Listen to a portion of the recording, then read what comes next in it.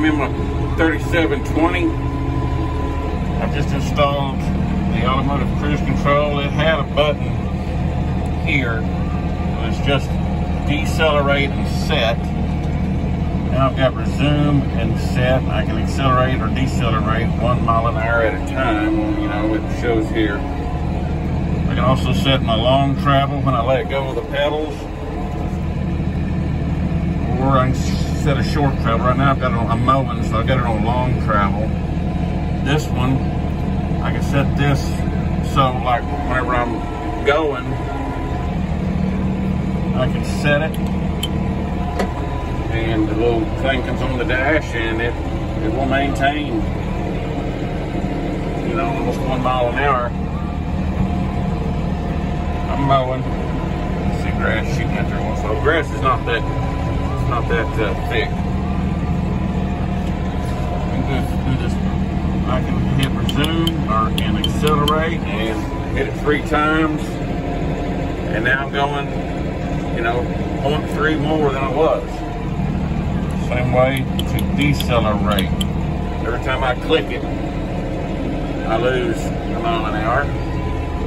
That's how that works. Now the max works a little bit different. I can set this thing on max. Then I can get going here. Let's say I want to go 1.2 miles an hour. So I'm footing it. Alright, I say 1.2. Okay, so I'll press set. And so I let off. Okay, I can push this all the way down. I mean, I'm floorboarding. And that's my max, 1.1. See, I'm all the way on the floor. I've got it on max. And so that works really well. So the next button is this one. It comes with the automotive cruise control kit. I can press this button here, and that is load match.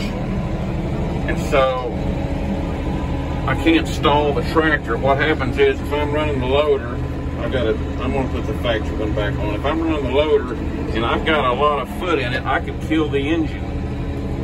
Let me idle down here while I talk. I could kill the engine, but if I've got the load match on, I can run the loader all I want, and then I can floorboard this deal, and it will back off the you know, the forward speed until it doesn't stall the engine. Really love this setup. I really love it. I just got it going. You got to program. You'll use this button, you'll use the key, and then you'll use the turn signals to actually program through this. There's numbers and stuff that show up to program this and these things to be recognized, otherwise it won't work. But I love it. It was like 120 bucks. I love it. Thanks for watching.